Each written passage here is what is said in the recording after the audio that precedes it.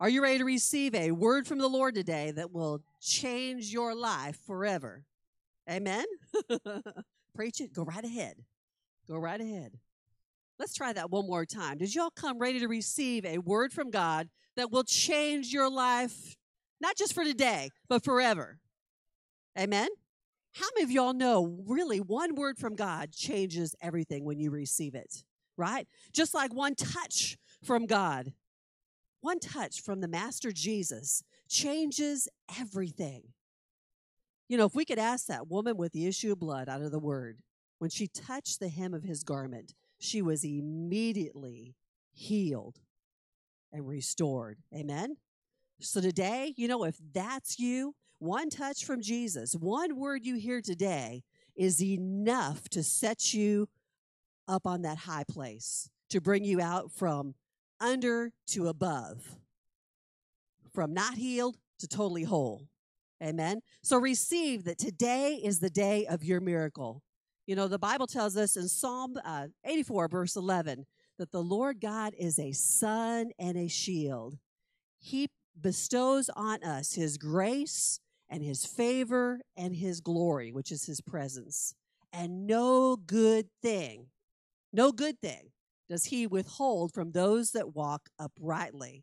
That's where you say, that's me. I receive all of the goodness of God operating in my life in every area in the mighty name of Jesus. Amen?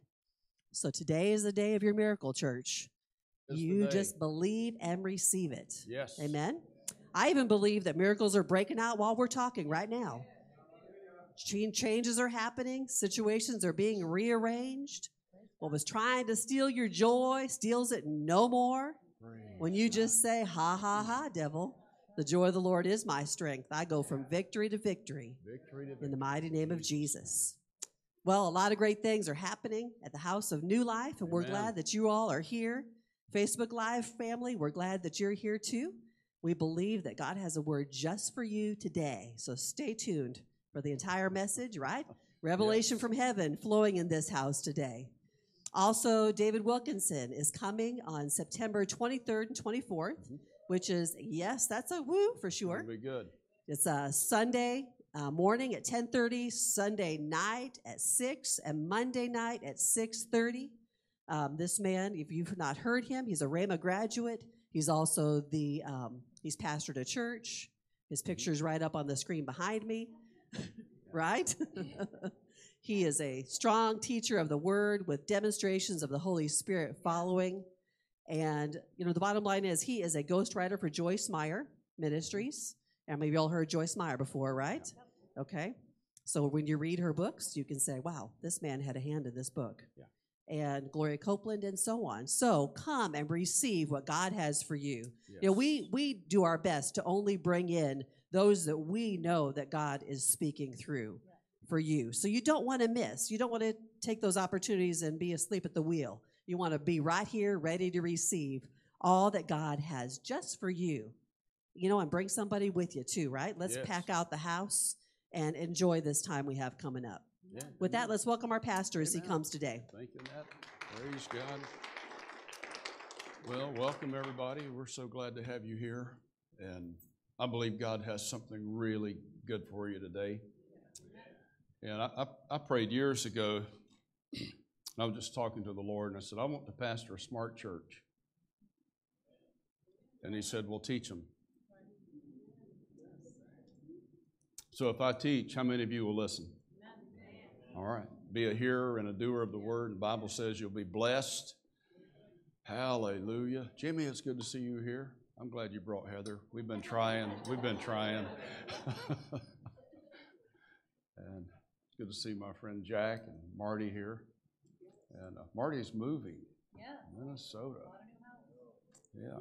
Hallelujah. Marty's a great fisherman. So he likes to fish. I don't know how many of you like to fish. Tim. Yeah.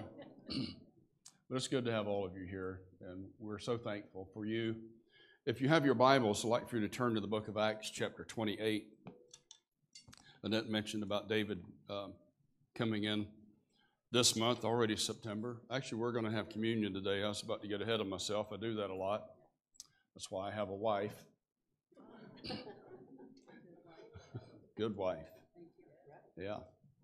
I learned the other half of Proverbs 18:21, 22. Not the other half, but verse 22. He that finds a wife finds a good thing, obtains favor of the Lord. Hallelujah. Hallelujah. So, if you have your Bibles, turn to 1 Corinthians chapter 11. We invite you to partake of communion with us. Communion is when we come together to observe our connection to the Lord Jesus Christ and also our connection to each other, the communion of the saints, the communion of the Lord's table. The Apostle Paul talks to the Corinthian church. Verse 23, he said, "For I received of the Lord that which also I delivered unto you, that the Lord Jesus, the same night in which he was betrayed, took bread." Let me stop right there. And one of the reasons the Apostle Paul comes to the Corinthian church to minister this, he's actually teaching and ministering this. It's wrote down as a letter. It's been read for over 2,000 or about 2,000 years now. But he wanted to have communion with the Corinthian church so they would understand they don't have to be weak and sickly. They had been struggling with some of these things. And in chapter 2, it talks about how he said, "Many among you are still carnal and as babes." And to be carnal is to live like the world, still have sin in their life. But he said, "You act like Christian babies." He said, "But I come to you now." He brings them to the communion table and helps them understand when we partake of the Lord Jesus, we don't have to be weak and sickly. When we partake of his body, when we partake of the Lord's body, we don't have to be weak and sickly anymore. And when we partake of his body, we understand our part as the body of Christ, as the body of Christ. We don't do that just in church. We do that in our homes. It's my job to be a good husband. It's not my wife's job to be a good husband. It's my job to be a good husband. It's my job to be a good citizen.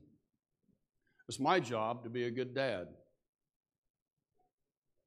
It's not my children's job just to be good children. It's my job to be a good dad. It's my job to be a good husband. It's my job to be a good citizen. And as a good citizen, it's my job to take part of what Isaiah prophesied, "And the government shall be upon their shoulders." A lot of people take that to say that the government will be upon Jesus' shoulders. Jesus is the head. We are the body, right? The shoulders are part of the body. That means we get involved in what's going on, especially in the area of politics. Register to vote. Register to vote and vote right. Vote right. We vote for life. We vote for our Constitution. Our country was built on the Constitution. We vote for that. We vote to have freedom of speech. That means even if somebody talks the way I don't like, they have that freedom. They espouse something I don't believe in, they have that freedom and they have that right. And when they exercise that right, I have the right to exercise my right. And so we have rights as citizens. And the government is, Greg, it's on my shoulders as a pastor. I'm a conservative. I'm a Republican. I voted for Trump, for President Trump. I esteem him in honor. I said, well, some of the things he's done. Listen.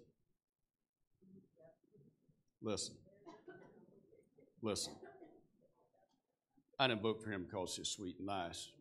I voted for him to be president of the strongest country in the world. I voted for somebody that had the intestinal fortitude to stand against things that would erode our country. See, I told Natalie the other day, I said, I was for him from day one. You gotta have some stuff to be president in this country. I helped. I was county campaign chairman for Newt Gingrich a few years ago. Not that that looks great on my resume or anything, but I got to meet the man. He was such a nice man. He was such a kind man. He got ran over so fast. You know, we've got soldiers. We've got people in the military. Do you want nice people protecting you? Or do you want the one that's been trained like a junkyard dog? Huh? Amen. I had a dog one time, and we were boarding some horses one place, and there was a very unsavory character would come around and bother people. And this blue heeler I had at the time, he had a set of teeth on him.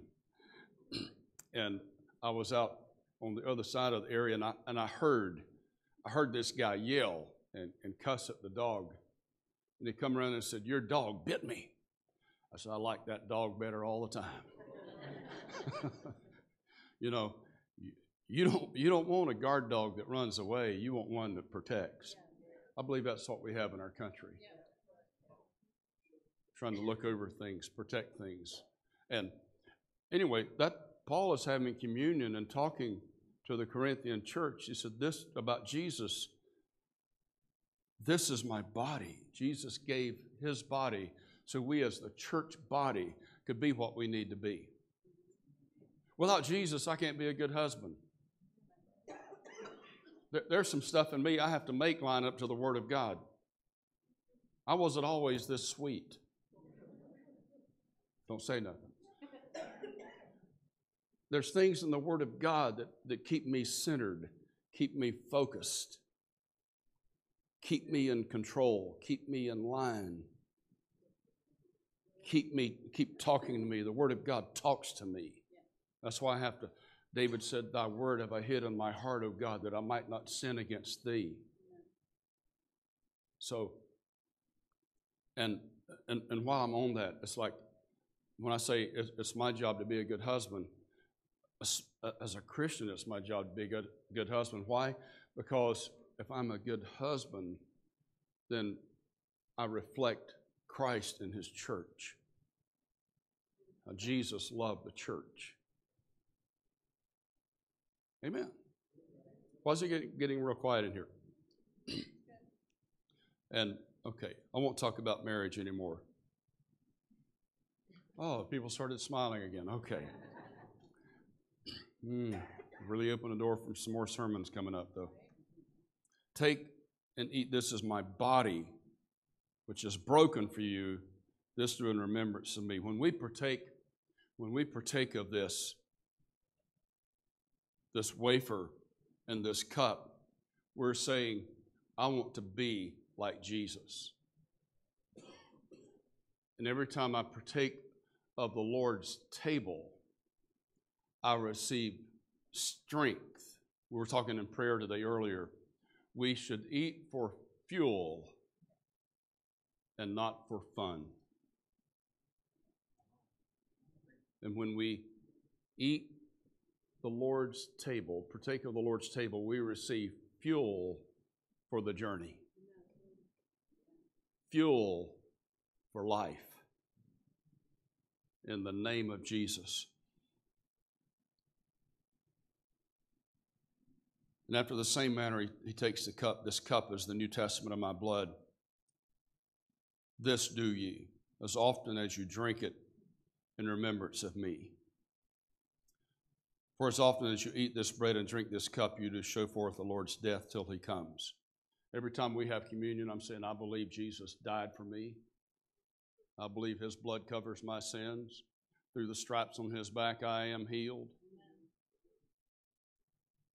I believe in his death. I do show forth his death till he comes. That means I also believe in the power of the resurrection. A dead Jesus isn't coming back. A live Jesus is coming back. A living Jesus is coming back. I'm not stuck at the cross. I'm not stuck at the empty tomb. I'm not stuck looking up into heaven, just looking and gazing into some faraway land. I am employed for the Master. Hallelujah. We come here today to do work. Hallelujah. We come here today, Angie was singing about the enemy and us defeating him. We don't come here today just to let the enemy know that we're winning. We come to let him know he lost through Jesus Christ. So we come to lift up the mighty name of Jesus. All right, if you would serve everyone. Father, we thank you in Jesus' great name. Thank you for grace that is sufficient. Thank you for grace that can solve any problem. Any problem you have, there is an answer in the Word of God and power through the Holy Ghost and grace to get the message to you. Praise the Lord Jesus. Praise the Lord Jesus. Thank you, Father, in the mighty name of Jesus. Praise God. Praise God.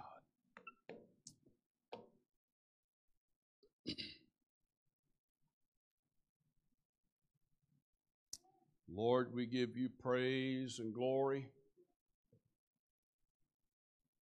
Father, we thank you in Jesus' great name.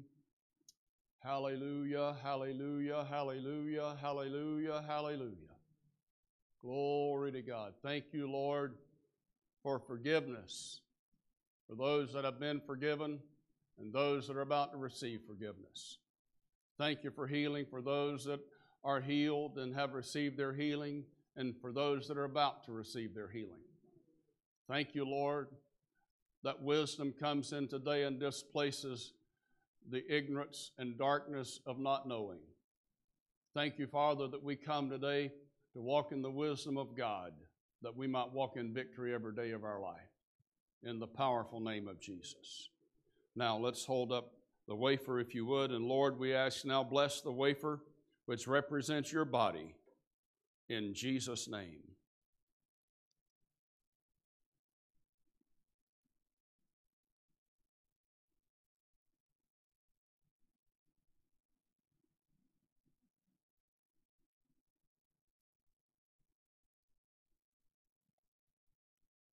Now the cup, Father, we thank you for this cup which represents the blood of Jesus.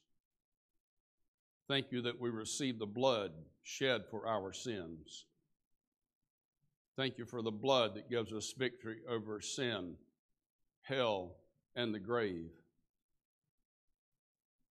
and a victorious life. In Jesus' name we thank you. Let us partake. And everyone say amen. Amen. Glory to God. Our ushers, if you'll pass the cup to the center aisle, our ushers will receive that. Glory, glory, glory, glory. Glory to God. Glory to God. Thank you, Father. Thank you, Jesus. Thank you, Jesus. Praise God. Tommy, did you bring all these people with you today? Praise God. Hallelujah. Praise the Lord. Acts chapter 28. We've been going through the book of Acts and covering some of the high points. Well, I'm still getting ahead of myself. I'm so ready to preach, I can't stand it. Let's receive tithe and offering today. Hallelujah. Wow.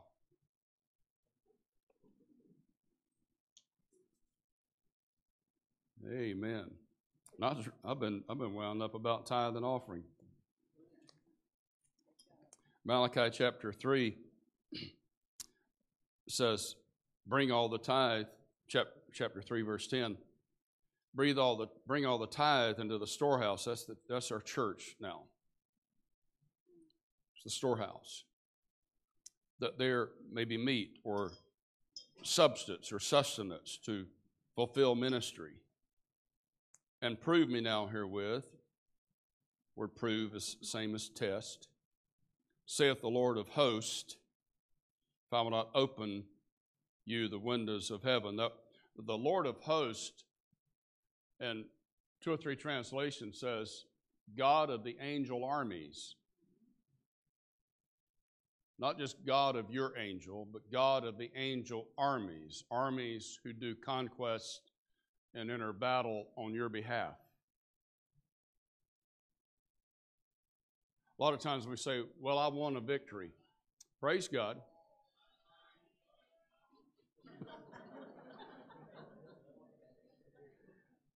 Thank you, Jesus.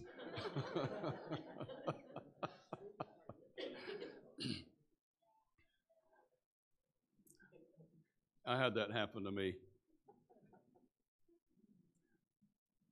when I was sitting on the front row at a KCM convention in Fort Worth.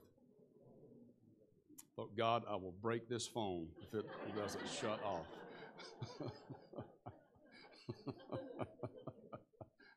And I was ready to take it out and just, do the.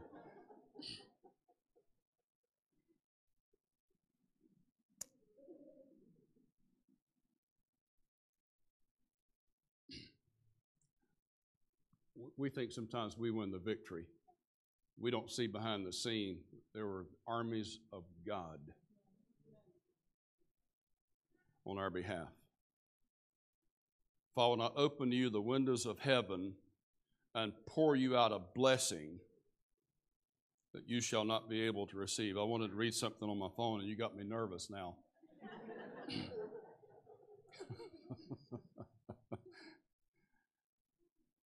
We believe and we sow toward forgotten dreams that are being recovered. Tithing helps us move towards God as He moves toward us. And when I hold my tithe up, that's my game changer. When we hold our tithe up, we say that's my game changer. When I hold my tithe up, that qualifies me for Malachi 3:10. It qualifies me. It qualifies me to stand under heaven's windows as God opens them. That qualifies me. See, Pastor, I'm really needing some financial help. When's your last tithe check? Pastor, I need a financial breakthrough. It could be as simple as tithing. Pastor, I'm believing for this dream, this vision I've got of my future. It could be realized in a simple an act as sowing a seed. I really believe that. Done that, lived that, walk in that, live by that. I live by my sowing, by our sowing, our giving. I married a tither and a sower and a giver. So this qualifies me. I got to thinking about that. A lot of times people, it's like they just toss it in like, well, okay, I'm just going to give something. I'm just going to throw something. I'm going to take it back out. I'm not done. They just toss it in. I really believe with all of my heart that when we tithe, when we give, when we sow, that I release something from my humanity to the deity of God. I release something from earth, and it's now in the realm of heaven to take care of it. Our Father which art in heaven, we pray. Teach us how to pray, Lord. Pray after this manner. Our Father which art in heaven, hallowed be thy name. Thy will be done on earth as it is in heaven. Well, that's what the word says. So, Father, today this group of tithers and givers and sowers, I ask you for every one of them to be able to stand under heaven's windows of opportunity. In the mighty, powerful name of Jesus, for every dream that has been just on hold through a seed or an act of obedience in giving, make the dream a reality. In the name of Jesus. And I'm going to stop there. Hold it right there. This year, we've saw people go into homes,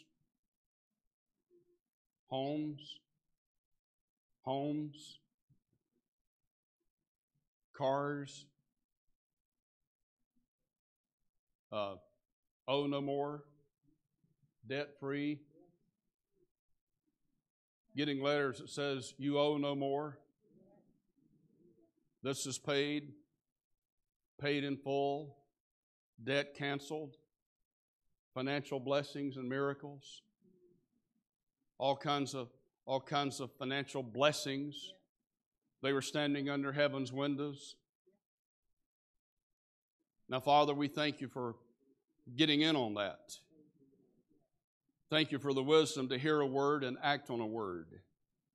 And we'll give you the praise and the thanks in Jesus' name. Amen. Hallelujah. You may go and be an open window of heaven. Hallelujah, hallelujah. Am I supposed to do anything else before I preach? Let me just ask for help here. Amen. Glory to God. Glory to God. Father, we thank you. Thank you for the Word of God. I've just been so blessed by studying the Apostle Paul and his journey toward Rome. I said, man, that must have been exciting. You must be crazy. He embarked on one of the greatest maritime or seagoing journeys in all of history. Shipwrecked, survives. Snake bit, survives. They stayed there 3 months after the snake bite incident. And now in verse 15, after they had stopped at one other place for 7 days, and now in verse 15, and from there the brethren heard of us, and they came to meet us as far as Appi Forum and the Three Taverns. These places are about 33 miles from Rome. He's still on the way to Rome. And the people heard, the Christians heard that he was coming, and they came out to meet them and to hear a word from the Lord. And he was encouraged, and he thanked God. He's still a prisoner. He's still a prisoner. And now they go to Rome, and they get to Rome, and he has appealed to Caesar. In verse 16, we come to Rome, the centurion delivered the prisoners to the captain of the guard. But Paul was suffered to dwell by himself with a soldier that kept him. He was able to rent a place and still had a guard with him. These guards were chained. They were chained together. There was a guard change 4 times a day. And it was not just any guard. It was the Praetorian Guard of Rome. There were approximately 10,000, literally special forces soldiers in the Praetorian Guard. Leaders sought their opinion. They made double the pay as an ordinary soldier. And Paul was chained to one of these guards 4 times a day, 4 shift changes a day. The Jewish people loved him, and some hated him. Everybody's not going to like you. Turn to your neighbor and say, I don't know why, but everybody's not going to like me.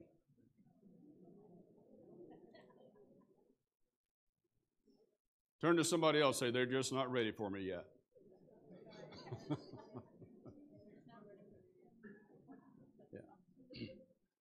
Yeah. You can just say it out loud. Everybody can't be me. You've got to be who you are. But in just as a sidebar, everybody in this soldier group, word started to get out that Paul's an okay guy. And they're chained to him, but people can come to Paul, and he teaches from daylight to dark 30 every day. 365 days a year times 2. He was there for 2 years. And these guards, historians say, his value went up among the guards and the people at Rome as they saw his manner of life while he was there, while he was a captive, this is where he wants to go.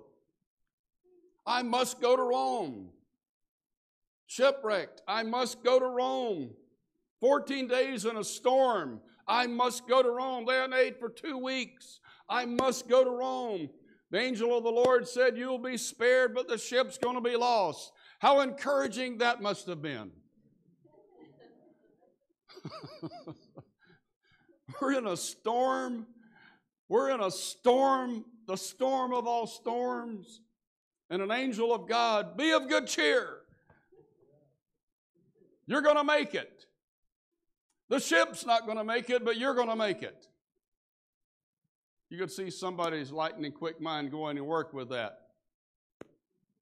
Possibly they'd heard of Jonah. They're looking for dorsal fins. They just got a new movie out called The Meg. You wouldn't see that, did you? First time I saw Jaws, I didn't even want to get in the tub after that. I was in Indonesia. I saw a shark's tooth big as my hand in a jewelry store. But the ship was sinking. It was falling apart. But they made it. He gets out. They land, build a fire. A snake bites him. The villagers say it's a poisonous viper. He's going to die. The gods are getting even with him, wreaking justice on Paul. But he survives that. Now he's a good guy. But he gets to Rome. That's where he wanted to go. Because he had to go to Rome. And people come to visit him every day for 2 years. Every change of the guard heard the word of God. Everybody that came to hear him was encouraged with the gospel of Jesus Christ. You see, Pastor, I'm going through something. We have become, and I want to encourage you that we want to get out of that and go beyond that. We have become a people that are always going through something. And let me, please hear my heart, we need to be a people that have gone beyond something and are going to something. We're not going from defeat to defeat, but we are going from a basis of victory to victory, because greater is he that is in us than he that is in the world. And so I see this in the Apostle Paul. You say, what could he do? He must have been discouraged.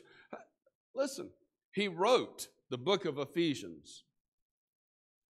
He wrote the book of Philippians. He wrote the book of Colossians and the small chapter of Philemon while he was in prison, and debated for the cause of Christ. He debated and taught those things about the kingdom of God and of who Jesus was with joy. He wrote things like, an ambassador in bonds. I, Paul, therefore, the prisoner of the Lord. I am his prisoner. He wrote to the saints in Caesar's household. He wrote of the things of the eternal God and how to live this life. Ephesians 4:1, I, Paul, therefore, the prisoner of the Lord, I beseech you, brethren. I beseech you. We need to get to the place that wherever we're at, we are God's. We're walking in victory. We're living in a place of victory. We're living for the Lord Jesus. I see these things here. And the word on his journey, the Greek word prokopen, P-R-O-K-O-P-E-N. It's the word for progress. You see, Pastor, I'm not perfect. Don't say that anymore. Are you making progress? If you're here, you're making progress. Some of you used to attend bedside assembly quite regularly. But here you're here. You're here. Hallelujah. We're glad you're here. Turn to your neighbors. I'm glad you're here. You make up an important part of the body of Christ. I'm so glad you're here. Praise God. But this word pro, breaking it down, the word pro means forward. And kopen means to cut. And it is used to describe a pioneer cutting through thick brush. Sometimes in your Christianity, you're going to have to be going forward, and your momentum will not be slowed down, hindered, or hampered because of thick brush. But you will go through it. If it's the storm, we go through the valley of the shadow of death. Yea, though I walk through. I didn't stop and buy real estate and buy a camper to stay in the valley of the shadow of death. I'm going through it. I went to a KCM convention in New Jersey. Can't even think of the not Camden, Newark, New Jersey. Newark, New Jersey. And after the service, which they all go long, you know, Brother Copeland, people say, well, you spend a lot of time taking up the offering. You haven't been to a service with a long offering till you've heard Brother Kenneth Copeland. 45 minutes. That's usually a minimum. But anyway, the service went long, and it was a great service, and I was there by myself. And so after the service, you know, I walked over to the hotel, and I thought there's a little mall over here.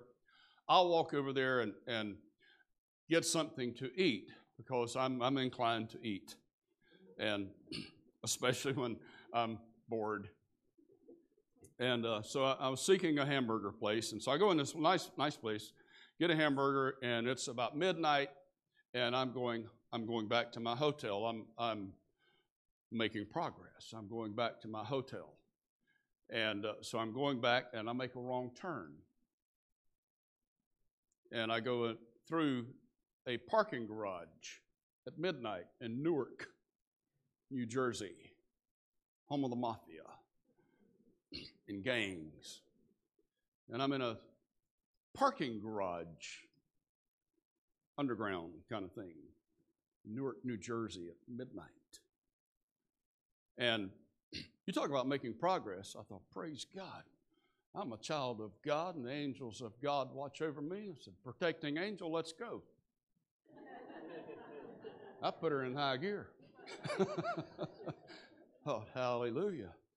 I'm not afraid, but I'm not a fool either. It's like, hey. Amen. It's a time to make progress. Hallelujah. You need to learn how to cut through some thick brush in your life. He had to cut through some things when he was on the ship that enabled him to hear the angel of God come and say, Paul, be of good cheer. He was able to stand up and say, the angel of the Lord stood by me tonight and said, we're going to be saved. He was making progress in the face of obvious defeat. A snake bit him on the hand that was poisonous, and he was able to cut through some thick brush and say, I've got a job to do. And he shook the snake off and continued to preach the gospel, and the people fell in love with him. And the Bible says at the end of 3 months, they supplied him with all that he needed for the rest of his journey. Listen, what the devil intends to take you under with, God has his provision hid in that problem. God has his provision hidden in that trouble area. God has victory hidden for you in the most unlikely place, coming out of a brush, latching onto your hand. Others think you're going to die, but in reality, God is going to meet all of your need. That's progress. Don't be one of those that says, I'm making progress, but somebody talked about me. So what? Well, it wasn't true. So what if it was true? People spend too much time trying to defend themselves against something that requires no defense. I had someone come to me one time and they said, well, I'd heard some stuff about you. I just looked at him. I said, it's all true.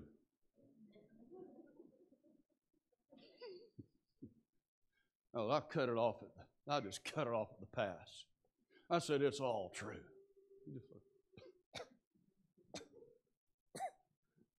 Literally turned pale, drifted out of my office. I wanted to go, next. You need to have something rise up on the inside of you. Some little thing comes up against you. You don't break stride. You cut through the thick brush in the name of Jesus. Hallelujah. Pastor, there's something on the job that's going on. You're going on. If you're a light in the dark place, you're the one going on. That's what's happened. You walked in and God flicked on the light. Darkness doesn't like light. I remember Jesse Duplantis telling about Christine Kane and her daughter. They were shopping. I don't know if it was Walmart or somewhere. They were in a shopping store, and her little girl, they were looking at flashlights and stuff like that, and she was explaining to her daughter what it was. And she said, it'd flick it on and off. She said, what's that for? And she said, well, that's when you turn it on, the darkness has to go away. And her little girl said, Mommy, let's go find some darkness to shine the light on. Come on, somebody. Can we be the people that progress in this day and in this generation with things going around us that you may not like or you may not want to be a part of and you may not be able to fully understand? I want to tell you right now, I don't fully understand how God answers my prayer. But if I get the check, I can cash it. And I want to say, that's all I need to know. Hallelujah. If you're the one that gets healed, are you going to be the one that gets on the internet and tries to find out why it won't work? I want to tell you, if you're trying to get healed, stay off the internet.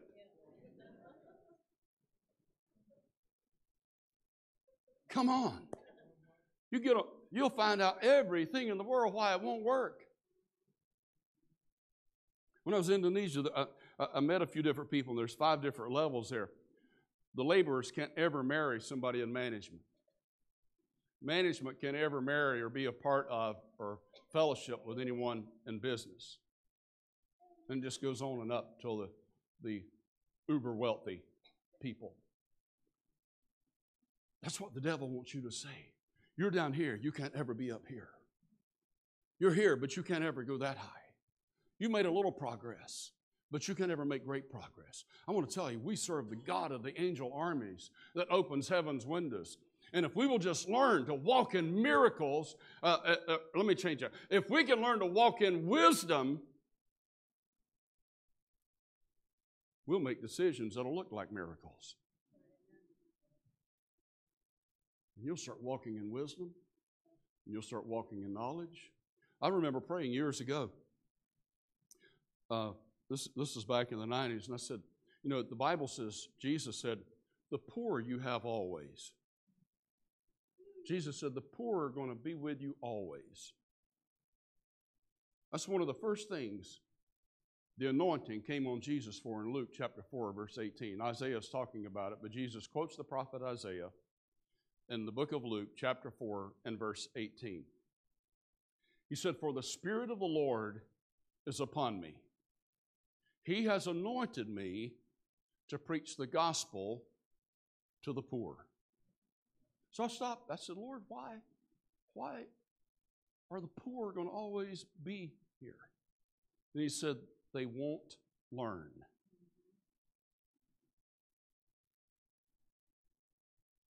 If you want to go higher than you are now, you want to go from a better job than what you have now, you're going to have to learn something different.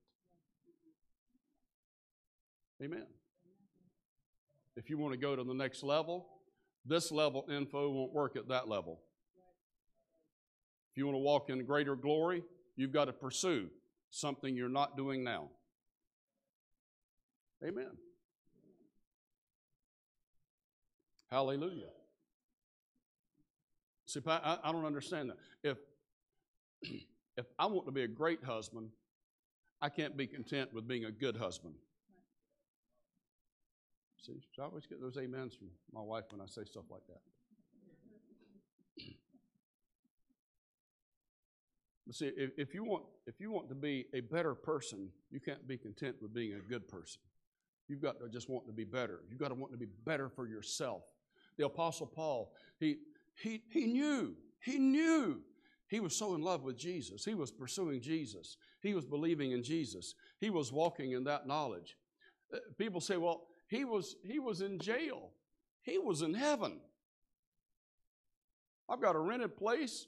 I've got armed security 24/7. People are coming to me. Get a hold of this. He was cutting through thick brush. He was seeing this. Paul was like an advance party for the gospel of Jesus. I want to tell you today, what's your calling? Or I want to ask you, what's your calling? What are you advancing for? Are you just trying to get by? I'm going to say, God bless you, and God help you, and God wake you up, and give you eyes to see and ears to hear. He tells the Jewish people this, and later on in the next few verses. Let's just go over here in verse 26. Saying, go into this people and say, hearing you shall hear and shall not understand. And seeing you shall not see and not perceive. He's talking to the Jewish people about accepting Jesus as the anointed of God and how he is being sent to the Gentiles to bring the Gentiles all into the kingdom of God. So that God, in Ephesians chapter 2, he said that God in Christ can make one new man. He can take two people, Jews and Christians, or Jews and Gentiles, and make a Christian. No color, no social stigma, strata to break through. Through the blood of Christ, he has made of two different belief systems one new person. I want to tell you today, you need to be able to explain that. You need to be able to explain your Christianity. You're going to be challenged in coming days and coming weeks. Why are you a Christian? You're a bigot.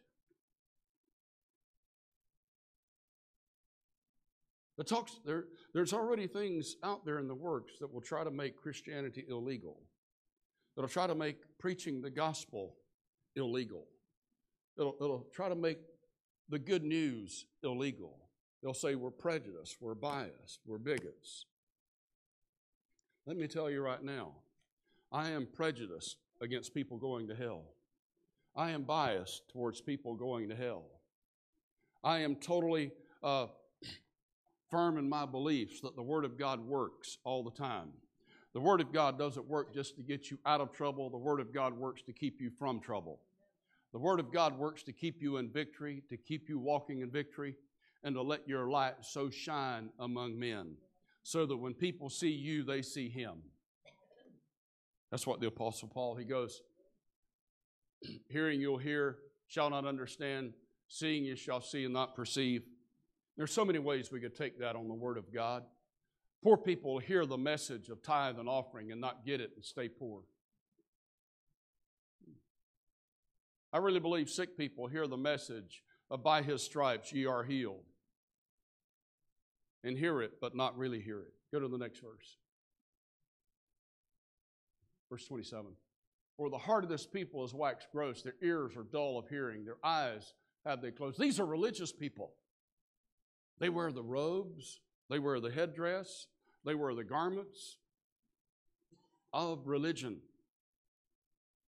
The heart of this people is waxed gross, their ears are dull of hearing. Can you switch that to the Amplified Version? I know not many people know what happens when the ears wax gross. Somebody looks to the ear, oh, gross. That's not really it. For the heart, the understanding, the soul of the people has grown dull, stupid, hardened, and calloused. The ears are heavy and hard of hearing, and they have shut tight their eyes, so they may not perceive, and have knowledge, and become acquainted with their eyes, and hear with their ears, and understand with their souls, and turn to me. Next verse. Turn to me and be. So let it be understood by you then that this message of the salvation of God has been sent to the Gentiles, and they will listen to it. You want to know when Paul ministered the letters, and a lot of them were Gentile people that heard the message? You want to know why there's not so much in there about sickness and people being healed, things like that? They just believed the good news message and walked in it. They walked in the goodness of God. They walked in the joy of the Lord.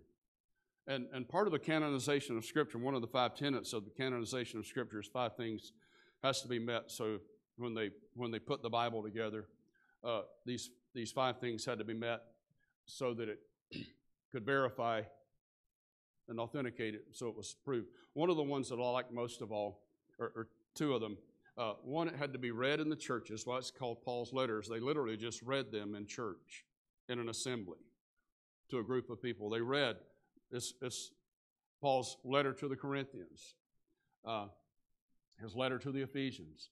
Had to be read in the churches, so that word was out. This is what was read. The second one was it had to bear proof of its own authenticity. It was written as the Word of God, inspired by the Holy Ghost. So when they read the Word, or Paul wrote the Word, literally when people would get up and they would just read, it would be like me just reading verses in church. People got saved, healed, delivered from demons. This is what the historians say.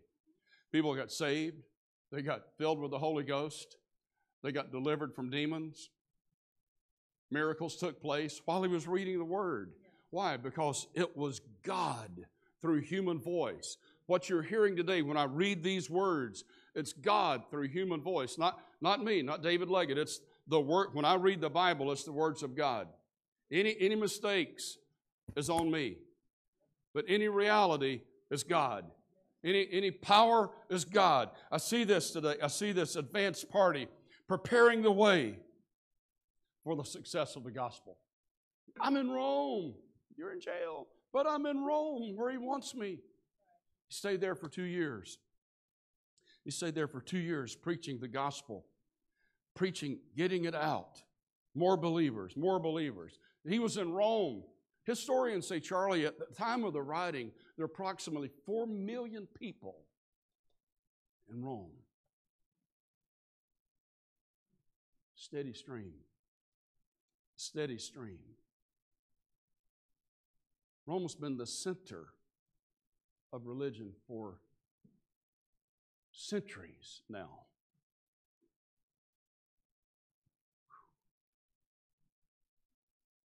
Who came? Who came to visit him? I'm getting close to stopping, although you don't have to go to work tomorrow, so I could linger.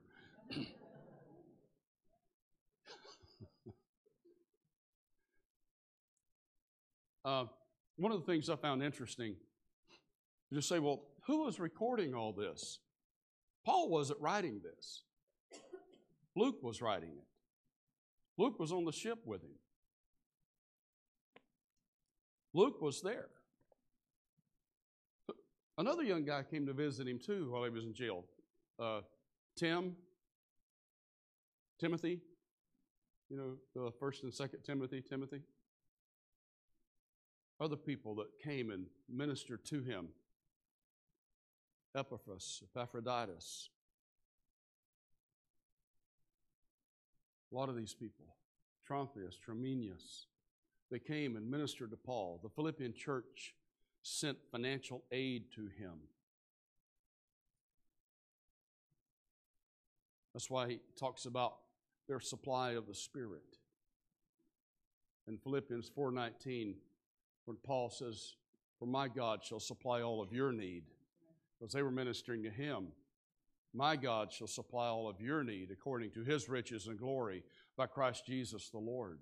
These people came and they heard the word of God, and Paul didn't have a job, but his needs were met for 2 years while he was chained up. God knows how to meet your needs no matter the situation. God knows how to use you. You may say, well, I'm just not in the place for God to use me. Shut up.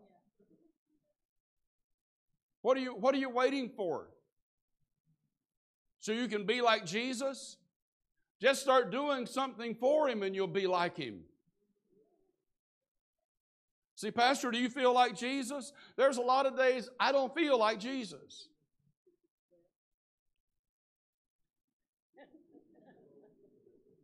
She really wants to say that some days He don't act like Jesus.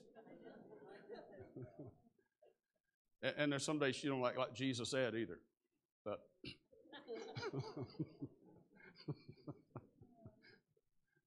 but we still work for the Lord. We can't have a bad day and take a day off. Come on. You can't say, well, I messed up. I got to wait till I get right with God. No, you got to stop that foolishness. That's the devil talking to you. You keep working for God, and you'll start putting distance between your mess-ups because you've been stepping up. And the more you step up, the less mess-ups you'll have. When you feel like you can't do anything, you realize you're still chained, but there's somebody knocking at the door. Listen to what it says 2 different times. Verse 23. You like these glasses? It helps me see. When they had appointed him a day, there came many to him in his lodging, to whom he expounded, that means he taught, word by word, and testified the kingdom of God, persuading them concerning Jesus, both out of the law of Moses and out of the prophets, from morning till evening. Verse 24, here's the deal.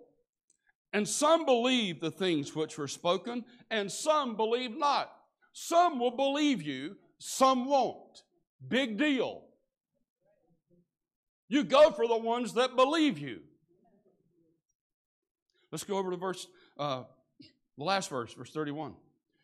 Preaching the kingdom of God and teaching those things concerning the Lord Jesus Christ, with all confidence, no man forbidding him.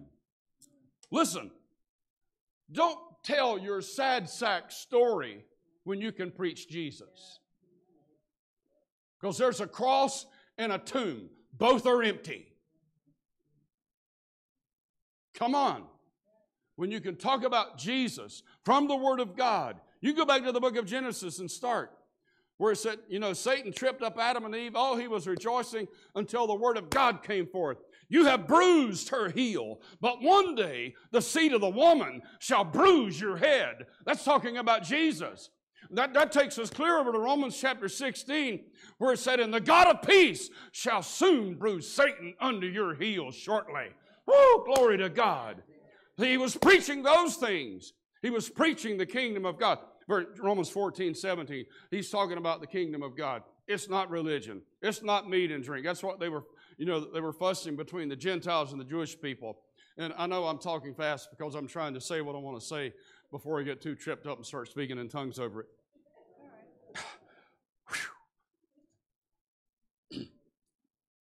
I don't want to get caught up in this religious thing. He said, the kingdom of God is righteousness, standing up straight, right standing, righteousness, peace, and joy in the Holy Ghost. Remember, Paul goes before the king as a prisoner with an execution hanging over his head. And he said, I think myself happy, O King Agrippa. Woo! Praise God. You get up in the morning and the devil said, man, you feeling bad? You can't do nothing. You got everything against you. The bills are stacking up. When your feet hit the floor, it goes, yep, but I think I'm happy.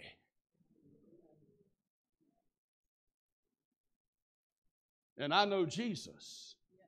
And it's a Nehemiah 8:10 kind of day. For the joy of the Lord is my strength. Hallelujah to God. It's the joy. You know you feel bad. You know you want to be depressed. You know you're down. You know you can't do anything. You know this one don't like you. You know that one's talking to you. But the joy of the Lord is my strength. I've been redeemed. I've been born again. He gave me a new name, wrote it down in glory, calls me by my name. Fill me with the Holy Ghost. Set me apart. Put a heavenly, holy calling on me to preach the gospel, and I can get the job done because I got Holy Ghost power on the inside of me. On a bad day, still looks bad for the devil. Why? Why? Because it's He that is in me that's greater than he that's in the world. I'm just the vessel. I'm just the carrier. I'm the house. I'm the vehicle. It's He that is in me that's greater than he that is in the world. That'll get the job done every time. In Jesus' name. Would you stand with me? Glory, glory, glory.